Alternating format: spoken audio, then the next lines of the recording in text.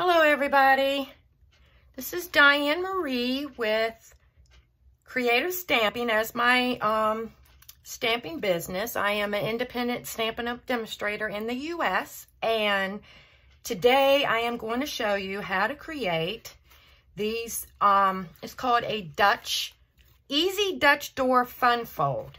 So I have been trying to learn how to make more fun fold cards, and with this one, you lift it up, and then you have the two little, like a little Dutch door. It reminds me of a Dutch door oven, I guess you'd say. So I did this one with, I think it's called Beauty of Friendship bundle, I think. So this was like one of the bundles I first got out of the annual catalog on my pre-order. So I really had a lot of fun doing that one. So the other one I did is from the Hand Pen Petals bundle suite. So I kind of got the whole suite. Well, no, actually I didn't get the actual stamp set bundle until a little later on because I didn't realize how much I really wanted it until later on. But anyhow, this is the same thing, you know, you just open it up like that. It's pretty easy. It's pretty cool. So I'm going to show you how to create that, but I'm going to use some different colors today. I am not going to be using the Daffodil Delight or any of that. It's going to be very similar, but different colors. So I've already got my supplies ready. So I have a piece of Highland Heather cut at 4 1/4 this way by 9 this way. And I am going to get my trimmer out, and I'm going to go ahead and score that at 5 1/2. I'm going to make sure I get this blade out the way because I don't want to use that. And I have done that before. So I'm just going to line that up to the 5 1/2 mark, and I'm just going to score that with the scoring blade.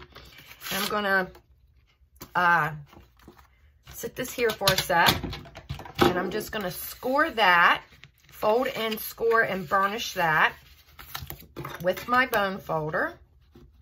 And then I'm going to take this piece of, I think this is the piece I need for the inside. So I'm just going to go ahead and get some Stampin' Seal, and I'm just going to put that on there and put that on the inside. And that way that's already done. But I think I'm just going to go all the way around because lately I've been just putting some up at the top and then at the bottom. And I'm starting to see that it's coming out of the card a little bit. And I don't want that to happen. Actually, I'm skipping a step. I keep doing that. I actually need to put this piece on first. So this is a piece called of the same Highland Heather at 2 by 8 1/2. So 2 this way, 8 1/2 this way, and then I need to score this at, and I've got to print this out, and I need to score this at 2 1/8.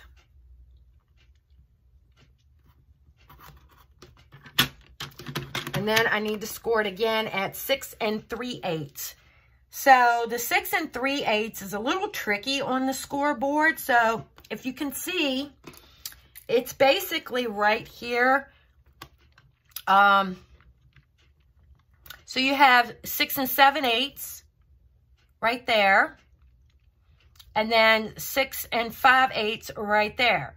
So it's really hard and it's really tricky to see it, but it's right here at the very end of this piece right here in the hinge of the trimmer. So this dark gray right here, it's at the very end of that dark gray right there. And the reason I know that is because I've done it several times now, and I always seem to mess that up, but I think I've got it now. So if you just line that up to the very end of that dark gray where the hinge is, and you just score that at 6 3/8. And I think that's all the scoring I need to do for that. And then we're going to I'm going to take that and I'm going to score that. Or not score it, I've already scored it. I'm going to fold and burnish this with my bone folder. Now this should fit right inside here. Let's make sure that's right. Yeah, I think I have it. So it fits right inside down at the very bottom of this card. So I'm going to flip this over and I'm going to put some, actually going to put some Tombow on it. Just because it'll hold it a little bit better and it's a little bit stronger of adhesive. And I find that the cardstock's a little bit heavier than the DSP, so that's what I'm going to do. So I'm going to take that and I'm going to, and I've got these two folded inside because it's easier for me to see it so I can line it up better that way. Because if I have the flaps out, I can't really tell if I've got it lined up, but I think I have it pretty good now. So then it will go like that. Then you put your white piece in, like so. And you're just gonna center that in there. And then that kind of hides that. That hides this right here. And it goes like that and like that. So I'm gonna set that out the way.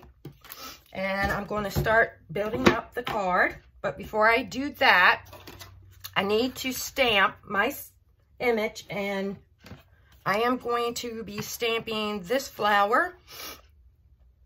No, it's not this one. It's this one. And the sentiment thanks. I'll just go get a little bit of coffee.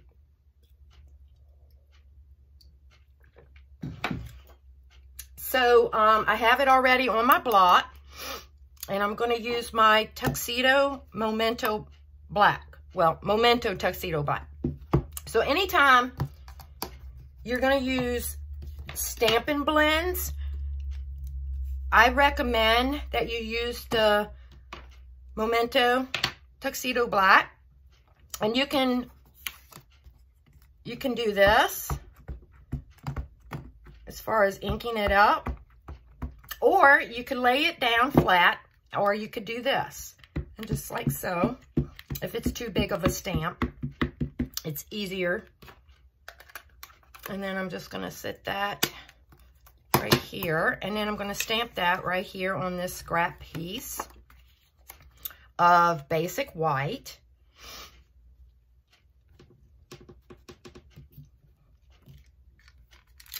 And then I'm going to take my Stampin' Blends, which I have a few here.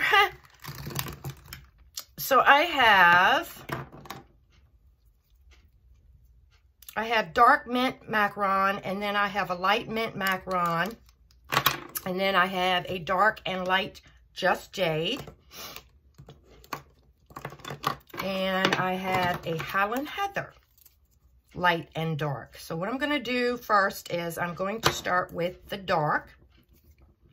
And I'm going to go around the outline of the flower, and I'm using this side, and this is like more of a fine point. You have two sides. You have a fine point and you have a brush. I'm just going to use the fine point. And I'm just going to go around the flower with the dark.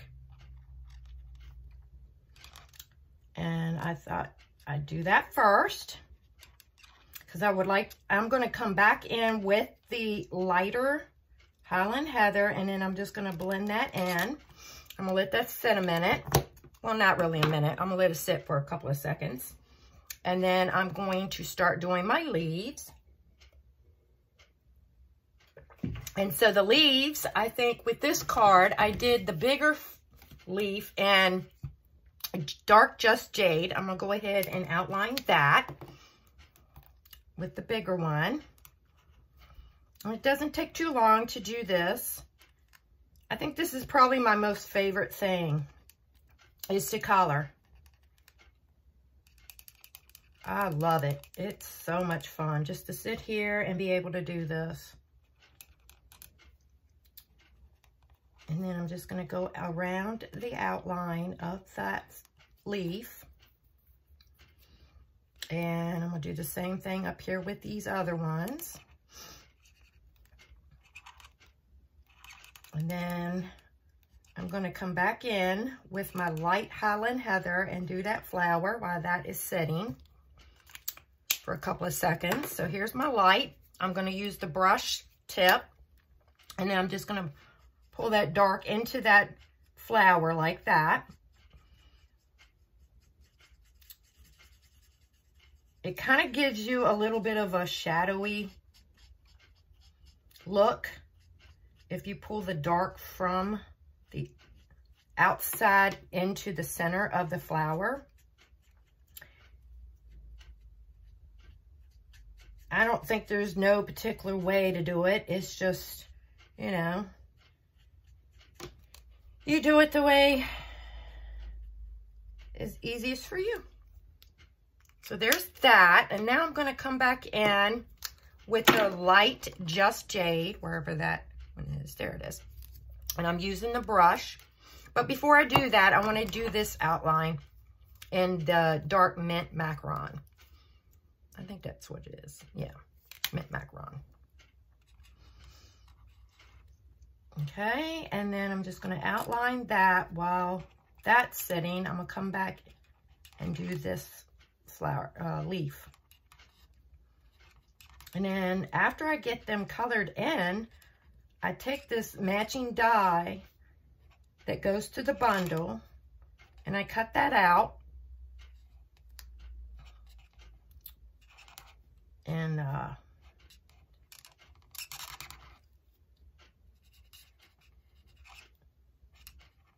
it's so much fun doing this.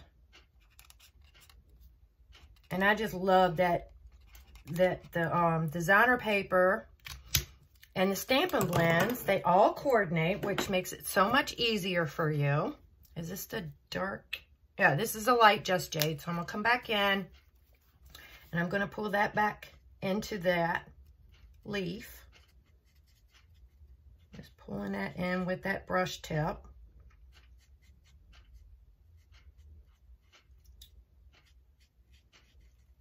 And then you're just going to keep coloring that in.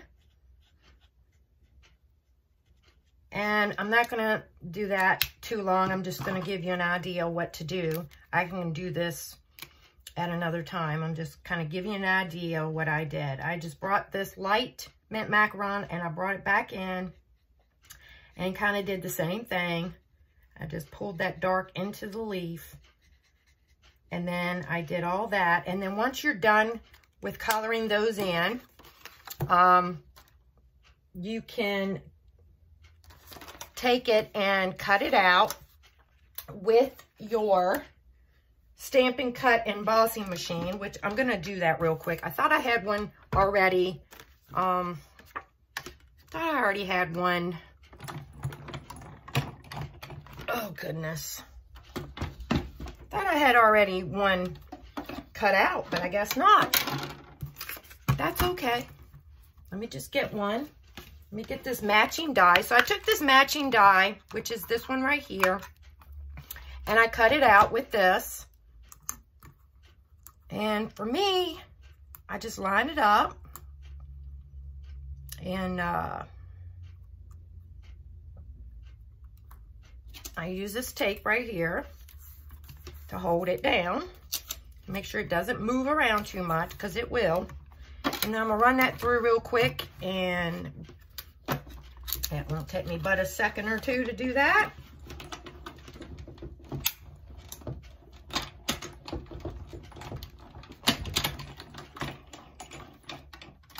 And then this is what you get once you run that through. All right, I'm going to clean that up in just a minute. So the next thing I did is I'm going to sit this over here for a second. So the next thing I did is I started getting my pieces together.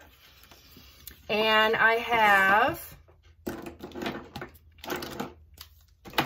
DSP and a piece of, so I have two of these cut at, I already have the measurements written on here. This is mint macaron, and these are 2 pieces at 1 3/4. And then the designer series paper that will layer on top of that is 2 of them at 1 1/2 by 1 5/8.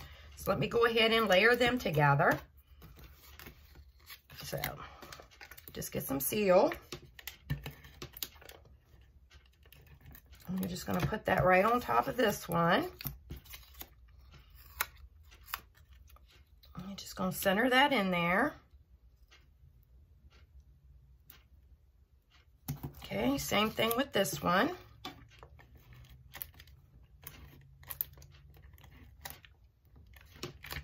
Well, I don't think I got any on there. And you're going to put that right there, and you're going to layer that up. Okay, and then the other 2 pieces. So this is also mint macaron. That's cut at 3 1/4 this way by 4 this way. And then I have a piece of designer series paper, DSP. It's going to layer on top of that. I think I need to change my cutting blade. It's getting a little rough right there. You can tell when you need to change your blade when you start seeing a little stuff on the side of your paper there. So this is cut at 3 this way by 3 3/4 this way. So I'm going to do the same thing with this. I'm just going to layer that up as well.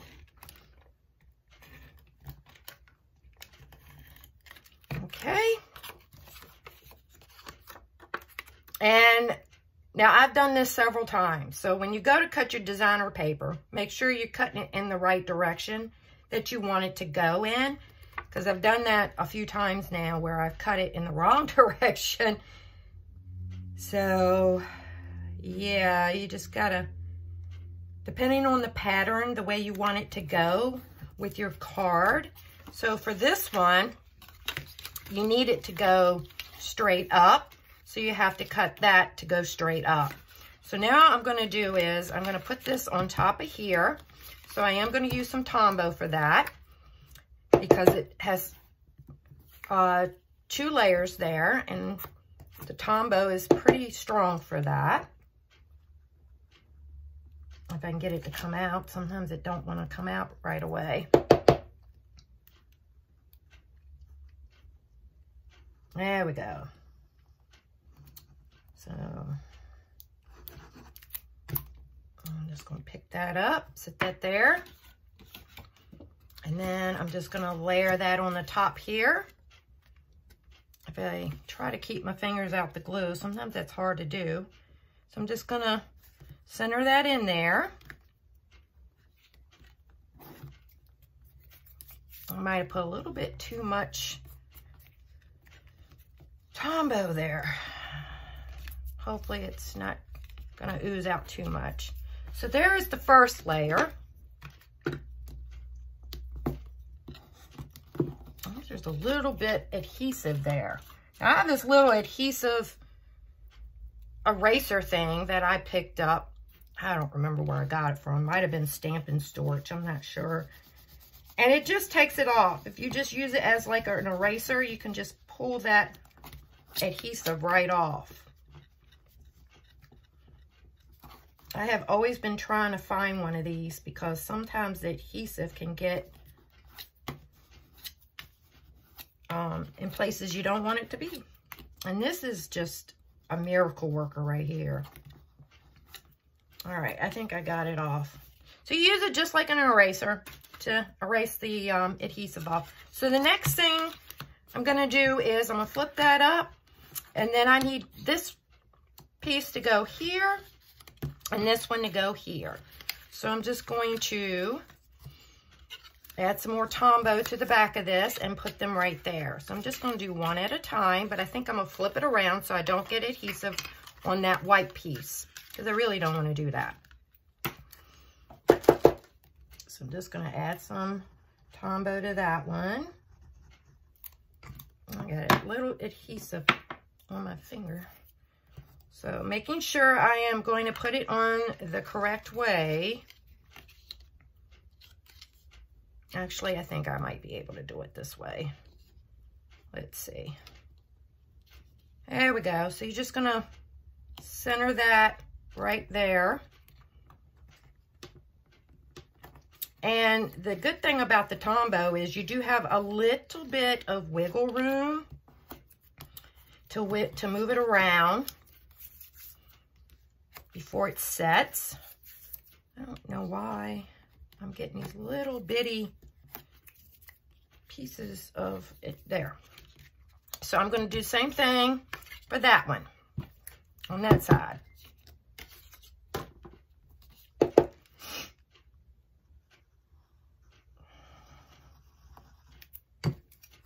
Okay, let me set that out the way. I'm going to pick that up, and then I'm just going to put that right there.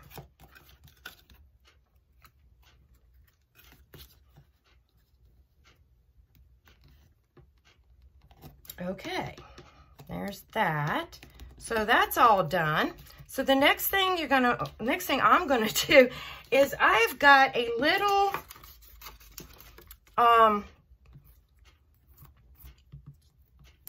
what do you call this? It's called the Scallop Contour Dies. Now these actually do go with this stamp set as a bundle, but I actually took this one here and I cut this out from the basic white to use for the front of the card. So now before I actually put this on there, I'm going to stamp my sentiment first. So I'm going to take my Tuxedo Memento Black, or Memento Tuxedo Black, the basic black ink, and then I've got the sentiment called Thanks. So I'm just going to do a test stamp to make sure it's good to go. And then I'm just going to put that very bottom, at the very, very bottom of this piece.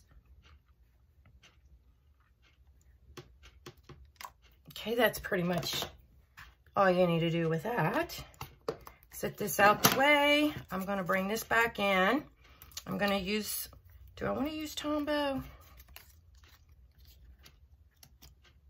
And then I'm just going to go right on top there. So yeah, I'm going to use some Tombow. I always have to hit it. I always have to do that because sometimes it's hard to get it to come out unless you do. Depending on how full the bottle is, sometimes you have to do that to get it to come out. So I'm just going to use some Tombow. And get this out the way. And to pick it up, I'm just using my picker tool so I can get a grasp on it. And I'm just going to sit that right in the middle of this. And it should be good to go. Now, when you go to put this on the top of this card, there is a little bit of adhesive right there. Let's see if I can just roll it off. And I thought I got it all off, but there's still a little bit there. Let's see. Make sure I got it all off. I thought I'd gotten it all off, but I guess not. Just trying to make sure that's all off. So yeah, I think I got it now. So when you go to put this on the front, you don't want to do it down here with adhesive. So for me, what I did is I took my fingers, or I took a finger here, and I just kind of put my finger here to kind of get an idea where I need to like stop with the adhesive, but I'm using the dimensionals to pop this up. So you kind of need to stop right there, because if you don't, then it's not going to open. So I'm just going to hold my finger right there. I'm going to flip that over. So I need to stop right about there. So I'm just going to put a teeny tiny mark right there. So I know not to go no further than that with the dimensionals. So let me turn that around. I'm going to add some dimensionals up here. and one here, maybe one over here. And I think that, well, let me do one more. And I'm going to take my picker tool, and I'm just going to pull them off. It's just easier for me to just grab them all at once. It's quicker. And then you're going to basically put this right up at the top, in the middle.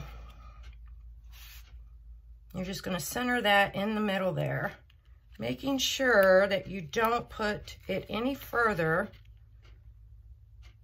kind of like that. And then it should open like so. And there is your Dutch fun, let me make sure, easy Dutch door fun fold. It is a lot to say. So it's pretty fun and pretty easy. I really enjoyed making this card today. So the only other thing left to do is to put these, let's see, on this one I think I put 4 of them on here. And I just think this is the best